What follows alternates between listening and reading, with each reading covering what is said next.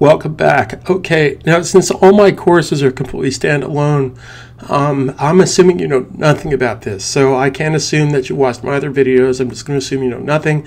So we're going to get started the right way. First of all, what we need to do if you're working with Dreamweaver is to basically set up a definition, a site definition.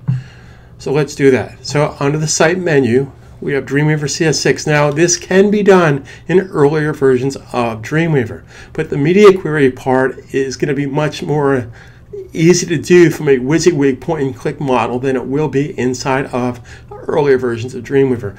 Now I just want to mention something to you guys. If you're going to be serious about making money doing web development, then invest in the most current tool.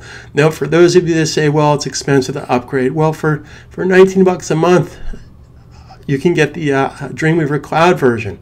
And for those of you out there that are saying, well, $19 a month, that's a lot of money. Well, you know, you're not paying for it. Your client's paying for it. Pass that money on to your client. I never bought a piece of software in my life. Now, what I mean by that is I don't buy bootleg software. I buy every piece. I own every piece of software I have. But I included that into the cost of the project when I built something for a client. So basically the client pays for my software, not me. So for those of you that are saying, well, I can't afford the upgrade, well, you can afford the upgrade. Build it into your price when you have your next client's job. Okay, so let's get started. So the first thing we want to do here is to find a site. So what you need to do is before you start basically building something in Dreamweaver, Dreamweaver needs to know a basic site folder format. You need to establish a root folder, and that's what we're about to do. So we're going to go to Site, Site, New Site. Now, based on these choices, this is how to think about any software program. All software simply comes down to choice. I'm simply going to create a folder called Media Queries. Now, of course, this is just an exercise, but this could be whatever you want it to be. Okay, so I'm just going to copy that. So when I make myself a new folder, I'm just going to go to my desktop, and on my desktop, I'm going to make a folder called Websites. And inside of that folder, notice the name of this dialog box. It says Choose Root Folder. So inside of this folder, we're going to make a new folder. And unfortunately, yeah, I keep forgetting that a couple years back that you can't paste into a folder dialog box. So we're just going to call this Media Queries. Now, for search engine purposes, it makes total sense. You can't have spaces. Any file that goes to your web should not have spaces in it. If you're going to use space, use hyphens, because hyphens are picked up as a space according to a search engine. Okay, so basically we're going to make a new folder and we're going to call it Media Queries. Now, of course, this would be the title of your site name whenever you're doing for your client, but since it's based on training, that's what I'm calling it, but you can call it anything that makes sense to you. So notice the name of this dialog box, Choose Root Folder. That's exactly what we're about to do, and hit Choose. Now, how did that help us?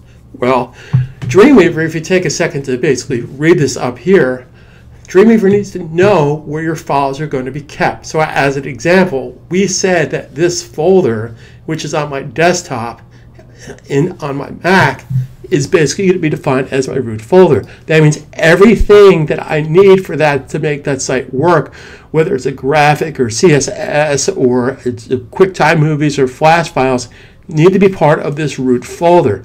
Now, they can be in separate folders inside of this folder, but this is your root folder and everything has to go inside this folder. It can't go outside of this folder.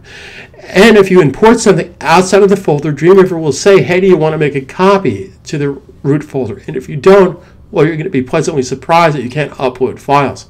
So we're going to go ahead and save that. Okay.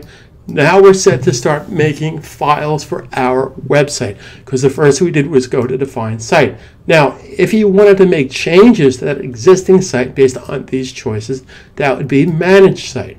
And then I would simply double click and go back in and change whatever I wanted to change. Like say I had a typo here and I misspelled that as an example. So based on these choices under the Site menu. Now, the other thing I want to share with you, again, for those of you that are new to Dreamweaver, is we're going to be working in Dreamweaver Classic mode. Now, if you're not working in Classic, I highly suggest you go to Classic because it's much more enjoyable and much easier to comprehend and understand if you work in Classic mode. I have 26 years of working with Adobe products, guys. Take my advice on this.